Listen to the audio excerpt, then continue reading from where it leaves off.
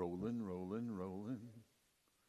We're on. Hallelujah. Welcome to Wednesday night at Expedition Church.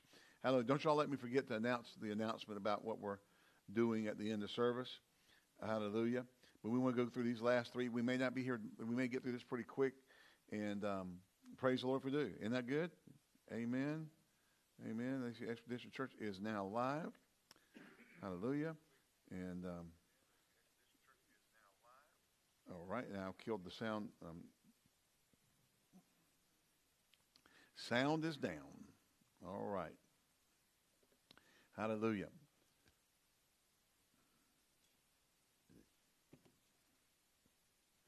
Well, we're glad to have y'all with us. I'll give me some water before I get really good and going here. We're going to try to finish with the last three healings we have listed in the ministry of Jesus. Hallelujah.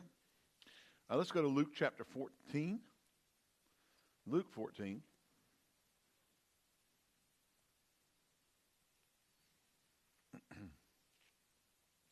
And we'll begin in verse 1.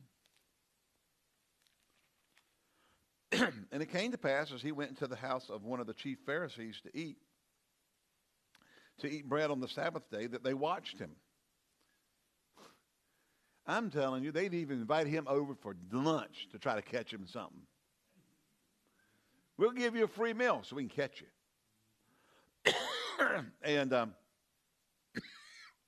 And behold, there was a certain man before him which had the dropsy. And Jesus answering spake to the lawyers and Pharisees. That's, he knows what they did it for, so he's going to challenge them right straight up. Is it lawful to heal on the Sabbath day? And they held their peace. And he took him and healed him and let him go. And answered them, because they didn't answer, they didn't say nothing, okay, saying, which of you shall have an ass or an ox fallen into a pit, and will not straightway pull him out on the Sabbath day? And they could not answer him again on these things. Yeah, there you go. They called him in there, hoping to catch him with some, and he just went up straight up and challenged right straight up. And you got to love that. Amen? Because, the religious people just don't like it when you mess with their power structure. They don't like the power structure being messed with.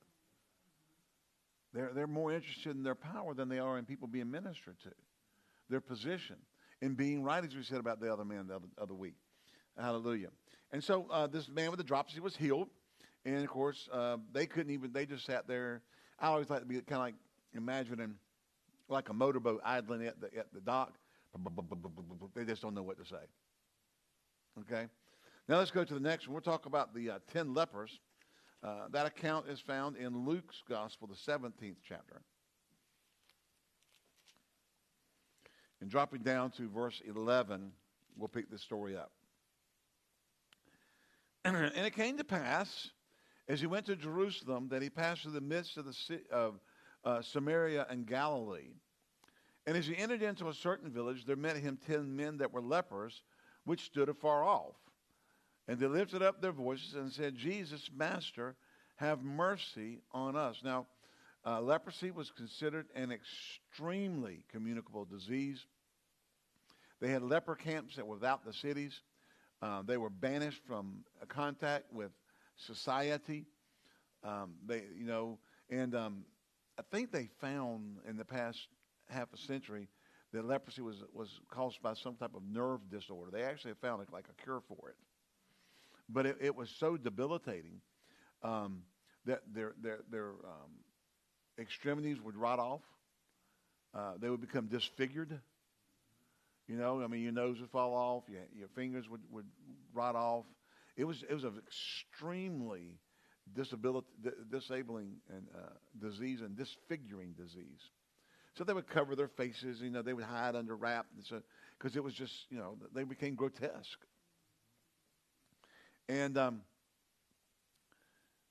they said, have mercy on us. He said, go show yourself unto the priest. And as it came to the pass, they were cleansed. Now what happened to them? They were cleansed of the leprosy. And then it went away. And one of them, when he saw that he was healed, turned back and with a loud voice glorified God, fell down on his face at his feet to give him thanks, and he was a Samaritan. And Jesus said, were there not 10 cleansed? Where are the 9? They are not found that return to give glory to God, save this stranger. In other words, here's one outside the covenant again. Okay, he's a Samaritan. He's a half Jew. He's not considered legal under the covenants to be a covenant child. They're outcast. And Jesus said 10 of you were cleansed, but only one came back, and it was somebody outside the covenant. Now listen to this. And he said unto him, arise, go thy way. Don't go to the priest. Thy faith hath made thee whole. Now what happened? The other 9 got cleansed. But this guy's like a country song. Got his fingers back, got his toes back, got his nose back. Okay, y'all remember the song what happens when we play a country song backwards? Get your first 2 wives back, get the dog back, get the truck back. Y'all ever heard that song? So the song says, what happens when you play remember backward mask and used to do with albums? So when you play a country song backwards, what happens? Get your wife back, get your dog back, get your truck back, get your... Okay, y'all would have had to have understood that to even get that whole thing. Okay. But he was made whole. All the debilitation in him, all the things that happened, he got it all back. He was made whole. Hallelujah. Because he received, but then he worshiped and glorified God. He glorified God in that place. And obviously Jesus said, your faith made you whole. So he was not just healed of the leprosy, he was restored. So God did a restorative work in him because of his act of faith of worshiping him. Amen. See, God can restore. There's the, and I don't know where to go find this in full detail, but it is the A.A. Allen miracle of the baby with no eyes, no facial features. I mean, just deformed. Mother brought it to the meeting, and that baby got not just healed, restored. Eyes swirled and formed in its head. I mean, it was like it's the miracle of the charismatic healing revival miracle that's documented. It's the miracle of miracles in that. Now, it probably took place after the healing revival. It was in the late 50s. Shambach was there. If y'all don't know, Shambach was A.A. Allen's coat holder. He followed Brother Allen and held his coat, so to speak. He was Brother Allen's Stephen. Okay, and followed after him, and and so of course then his ministry launched later. But he would tell that story. He would tell about that miracle and how he just held it and began to pray, and that baby was just, you could hear the cracking and the popping of the joints and the bones and everything, and it was boom. Hallelujah. I said hallelujah. And so you can't make that stuff up. You can't fake it till you make it. I'm sorry, that just kind of slid out, didn't it? Every once in a while I get ornery. Hallelujah. Now, there's some things you can't fake till you make. It either is written. Amen? Do what now? No. That's right. No. And we hear stories of people bringing dead babies to the meetings, like T.L. Osborne meetings over back in the 50s and 60s, and they would be raised from the dead and so forth and so on. So God does move in supernatural, majestic ways. And it seems to be when there's a coldness. So I think we're prime because we've reached a stage where the church is more interested in, their own personal lascivious lifestyles and their being blessed, and they're this and they're that, instead of serving God. And we'll follow after something and prophesy ungodly people into political office when they're not called. When they're not God has no intention of putting that person in there. Now sometimes they win, but it wasn't because God put them there. Okay, and so we have to understand that. But we think because somebody's of our culture or whatever, that automatically means that and they claim to be a Christian. Well, I'm a believer. Jesus said, "You know them by their fruits." Amen. Did we not say, "Lord, Lord"? Didn't we prophesy in your name? Didn't we cast out devils in your name? Depart from me, ye workers of iniquity. I never knew you. But we run around with the love narrative today going, we got to love them. They said they're a believer. We believe, we love them. Jesus said, you know them by their fruit. What fruit do they bear of righteousness? Amen. Not playing it because it gets you a vote. Hello. I'm a Christian. Yeah. Oh, yeah, they love Jesus. They believe in abortion. They believe in homosexuality. They vote for it. They're all about it. But they love Jesus. Well, I doubt it. And they're going to have to stand before his throne. And they're going to have to give an account for that stuff before the very throne of God. Don't think it's going to be a pleasant experience. There's one thing I said, as my wife says all the time.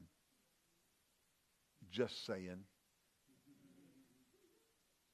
All right. And we're going to cover the last. So here we have, thy faith made thee whole. So the other 9 went off and got cleansed, but he got all healed back. Everything restored. Looked normal. I guess his name was Judah Ben-Hur. Okay. How many ever saw the movie Ben-Hur? Okay, remember? His mom and his sister got completely restored. Not just healed. They got restored, in the movie. I watched that thing. Hollywood used to make movies like this where they honored and respected the power of God. The blood of Jesus hitting the water and it running down. It had power to heal in it. Sesame DeMiles, the 10 Commandments. Yeah, he Hollywooded it a little bit, but still. God got glory. God was glorified. He read, I forgot how much of the scriptures. He would read at the onset of the movie. He was reading the Bible, and different places in there they were reading from the scriptures. And, I have the whatever anniversary edition of that. Came in 10 Commandments binder. So the kids took a picture of me, put it on Facebook. Moses. All right. The blind men near Jericho. It's going to be the last one. I told you we'll finish early, but we didn't have enough time last week, and we wanted to finish, so we're going to finish tonight. And you get an early night. Well, we came all the way to church. Okay, well, isn't that good?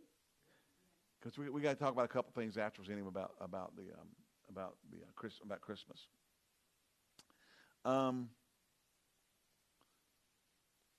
Let me see here. There are 3 passages.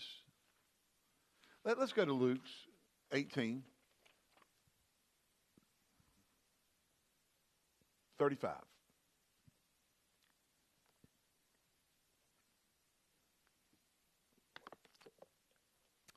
It came to pass, he was come nigh to Jericho, a certain blind man sat by the wayside begging. And hearing the multitude pass, he asked what it meant. And they told him that Jesus of Nazareth passed by. And he cried, saying, Jesus, thou son of David, have mercy on me. And they which went before rebuked him, saying he should hold his peace. But he cried the more, thou son of David, have mercy on me. See, there are people who try to keep you out of your miracle. Yeah. Shut up. Don't bother him. Don't you know who that is? And he's like, I don't care. Jesus, thou son of David, have mercy on me. He wouldn't stop. And Jesus stood and commanded him to be brought unto him. And when he was come near, he asked him, saying, what wilt thou I should do unto thee? He said, Lord, that I might receive my sight. And Jesus said unto him, receive thy sight. Thy faith hath saved thee. Now remember, sozo, the word translated save, also can be translated and should have been here translated healed. Okay, that faith has healed thee. Because what's in operation here is healing. Okay, and immediately he received his sight and followed him, glorifying God.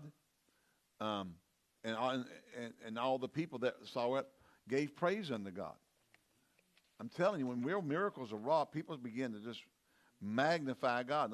Now, the same story is told by Matthew, but instead of telling it with just one person, there's two. Okay? Behold, two men sat at Matthew 20, sat by the wayside when they heard that Jesus passed by, cried out, have mercy on us, O thou, Lord, thou son of David. And the multitude rebuked them that they should hold their peace, but they cried the more, have mercy on us, O Lord, thou son of David. Jesus called, want to know what that the eyes may open. He had compassion on them and immediately touched their eyes, and they followed him. Okay? So Matthew didn't major on their faith side. He majored on the miracle side, the compassion of the Lord. So by putting these together, we find out that faith will put the compassion of the Lord into operation. Okay? Compassion comes from a Greek word that lends the idea to suffer with, to be bound to it with them. It's compassion for them. And so the healing power was released out of compassion, but drawn by faith. Amen. Now, of these 19 different healings in the Gospels, of which 32 different records are. There's 32 recordings of healings in the ministry of Jesus. 19 are different. In other words, 13 of them are repeats. Okay? Of those 19 different healings, 12 of them attribute the faith of the individual. 7 didn't say anything about their faith. Okay? So we know that you receive healing more often through faith than you do by working of miracles or gifts of healings and manifestation. But, so what I think should give you hope and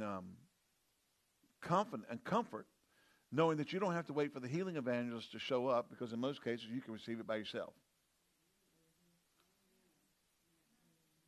Now, thank God for the manifestations. We don't discount, reject, demean in any way the manifestations of the Spirit where gifts of healings are in operation and manifestation. We glorify God. But if you're having to wait till the next time the evangelist shows up, you could suffer for a long time. What if something happens? He's supposed to come in the fall and something happened, COVID, in 2 years he couldn't come, so you had to suffer an extra 2 years. Because, your faith is only in getting it from the healing evangelist. Amen. All right? So, that's the 19. Glory to God. And like I said, we were going to finish early tonight. These healings are a snapshot. God's trying to teach us. We see that through, in a combined observation of all of these, that, what's the word I'm looking for? I'm looking for undeniable faith. You can't be denied. We used to sing that old church hymn, I would not be denied. Okay? I can't remember. I would not be denied. I would not be denied. It's an old hymn. I can't remember all the words because I haven't sung it in 40 years. They don't sing it in the charismatic church. They sing it in my Pentecostal church. Okay? But a persistent faith, that's the word I'm looking for. A persistent faith. Hello? A merciful God. Amen. Who cares for people. Healing can be obtained by people who will not quit because God's merciful. God's made provision. God loves humanity. And we can receive from him by faith or through the manifestation of the Spirit. Amen. And there are times he will just do stuff, like we said, to show out. Not so he can just go around saying, hey, I'm God. No. He wants to woo people to him. Okay? He wants people to see his heart towards humanity and draw them to himself. Hallelujah. So they can be reinstated into their supernatural divine destiny that he had for them since the beginning of time. Amen. Amen. And so as we take an overview of this and we say, okay, so 12 of the 19 were received by their faith. 7, there was nothing said, so it was a manifestation of the gifts of the Spirit, a working of miracles, or a combination. Amen. The faith of men and women is strong enough to receive from God complete restoration. Amen. Now, a lot of times, I think we settle, and I know we all can be guilty of this, settle for maybe just getting rid of the pain, but not getting restored. Remember he said, I'm El Shaddai, the God that's more than enough? He is not El Cheapo, the God who's half enough. Okay? I was from a guy preached for time. He said his name was El Shaddai, not El Cheapo. Amen. He is the God who's more than enough to supply everything you have need of. Praise God. Amen. Glory to God. All right. So we've wrapped. You're watching tonight, and we just bless you in Jesus' name. And I had to finish it up. So thank you for joining us for this short period of time tonight. And we just want to bless you in Jesus' name. If you're giving tonight, you can go ahead and send your electronic gift to Expedition Church of the Triad, or it's actually done in the Faith and Victory Church. The Faith Victory Church, $ Faith Victory Church for Cash App, donations at fvc.org for PayPal.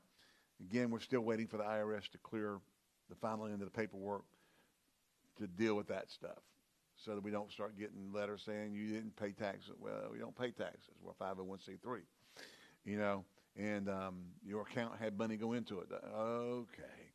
I don't want to deal with them. I did a few years ago. They didn't get something done right at Cash App, and we got a tax bill for $12,000 personally because all that money that had gone through Cash App to the church, they counted as personal income to me. So we had to go back and get all the records and show that it was deposited into a bank account of a 501c3 and not to me personally. And then the guy went to the arbitrator, and they said, oh, okay, yeah, you've got enough evidence here. But now they got it fixed. That little whatever they needed to fix is fixed, and so we don't get that anymore. But we got a tax bill, a personal tax bill of $12,000 of back taxes. Yeah. I went, and it took us months because Cash App wouldn't call us back so we could get the thing straight. We called and called and called and called and called and called. They didn't have a mailing address. They don't give you a mailing address. And we finally got one person who was sick to a bulldog and took care of it and got us into contact with the right people. After months. Then once we got that, then we were able to go to the IRS arbitrator And he said, oh, yeah, you guys you'll be okay. I'll get this taken care of. And but so we don't want any more paperwork problems with the IRS. Okay? I don't like that kind of stuff. You know. Anyway, all right. So go ahead and send your offerings in Jesus' name. We bless you, and we trust you have a wonderful night. Remember these words of 1 John chapter 5, verse 4, that whatsoever born of God overcometh the world, this is the victory that overcometh the world, even our faith. Love you. God bless you. See you next time here at Expedition Church of the Triad. Good night.